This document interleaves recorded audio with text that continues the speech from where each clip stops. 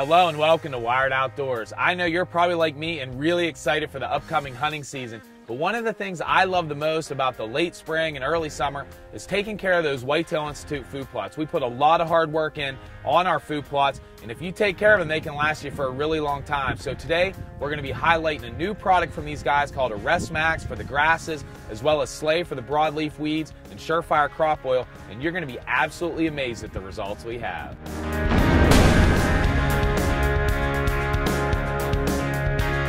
Hello and welcome to Wired Outdoors. It is the springtime and one of my favorite times of the year. We're all excited for whitetail season, but first things first, as you can see behind me, we have a beautiful Whitetail Institute clover plot here, but a lot of grasses are starting to grow. It's the end of May, and we need to take care of those so it doesn't overtake this plot. So what you're gonna see today, we're gonna be using a new product from Whitetail Institute called Arrest Max. You're gonna be hearing a little bit more about the technical aspects of this a little bit later from the folks at Whitetail Institute, but in the meantime, we're gonna get this sprayed, kill all these grasses, mow it over, and show you the great results we have.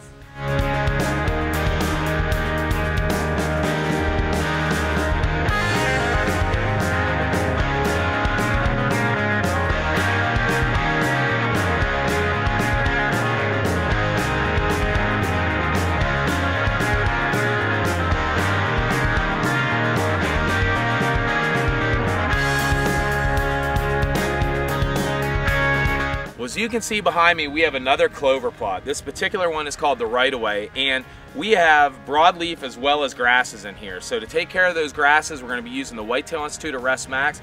To take care of the broadleaf weeds we got in here, we're going to be using their Slay. So we're going to get to it here. We're going to spray this plot, come back in and mow it, and we're going to have a great looking clover plot.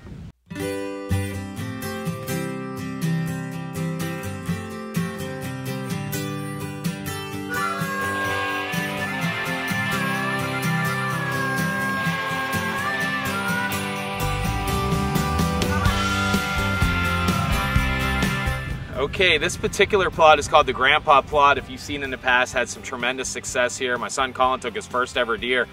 But this is an example of what not to do. You can see we let the grasses get a little bit out of control in here, but I still think we're gonna be able to salvage it, but you never wanna let it get quite this bad. But we're gonna spray it anyway with the Whitetail Arrest Max and probably the Slay as well, depending on how much broadleaf we have. But we're gonna spray it here. I have a hunch we can still save it, but this is an example you don't wanna let it get this high.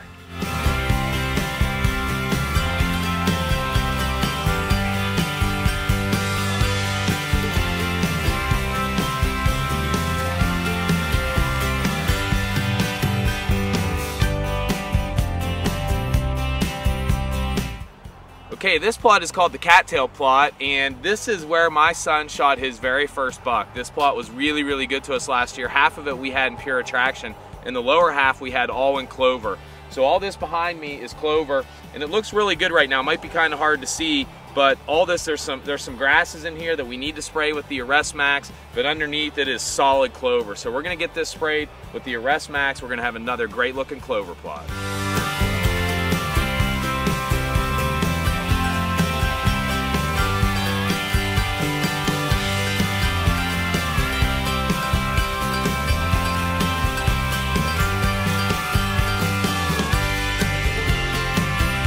This plot behind me is called Deceiving Upper, and as you can see, we have a lot of not only broadleaf but grasses in here as well. So we're going to be spraying this with both Slay and Arrest Max. So we're going to get to it, get it sprayed here. As usual, come back, mow it off, and hopefully we'll have a great looking Whitetail Extreme plot.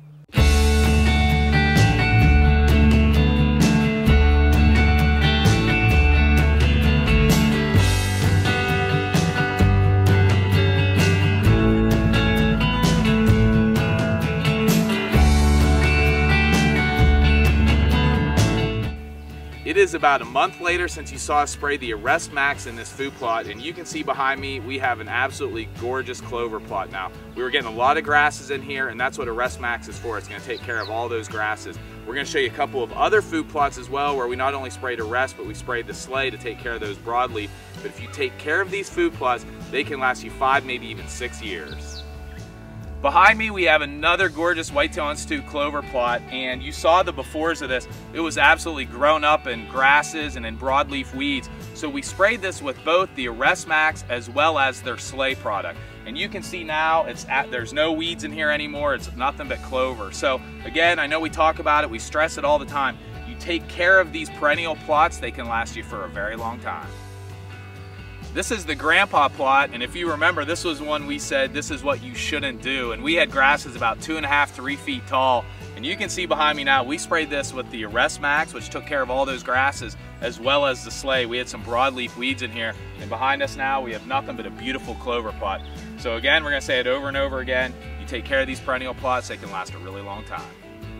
We are back at what we call the cattail plot, and you can see behind me, I am really excited about this particular plot. Absolutely beautiful clover. We sprayed this, we had a lot of grasses in here. We sprayed it with the Arrest Max. We came back in a couple weeks later, we mowed it off, and we have nothing but clover. So an absolutely gorgeous plot. I cannot wait till hunting season.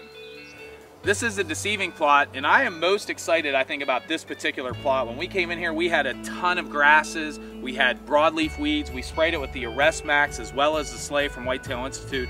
Came in a few weeks later, we mowed it. You can see we have an absolutely beautiful food plot now. Half of this is Imperial Clover, which I'm standing in right now. The other half is Whitetail Extreme. So a really, really good looking food plot, and I am very excited to hunt it come this fall. I think the video speaks for itself, and you saw us using their new Arrest Max for the grasses, the Slay for the broadleaf weeds, and the Surefire crop oil. And if you're looking for more information on the great products from Whitetail Institute, visit their website at whitetailinstitute.com. We want to wish everybody a lot of luck out there. Hunting season's going to be here soon, and thank you all for joining us on Wired Outdoors.